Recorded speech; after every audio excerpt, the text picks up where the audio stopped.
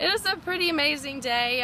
Started off at GHSA State Track. Got a good win in discus with a PR, and then shot put, and then got to come down here and start soccer, and just really had a great day. Really played well here as a team and pulled out the victory. And Did you ever notice throughout the day today that it was about 90 degrees out?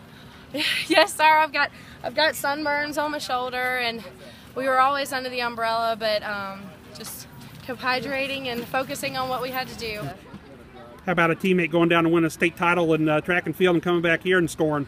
That was great. I think that probably helped us just be like, we already got a state champion on the team, and we just were all hyped up about her winning and everything, and so I think we were just really pumped for this game too. Yeah, Maggie's awesome.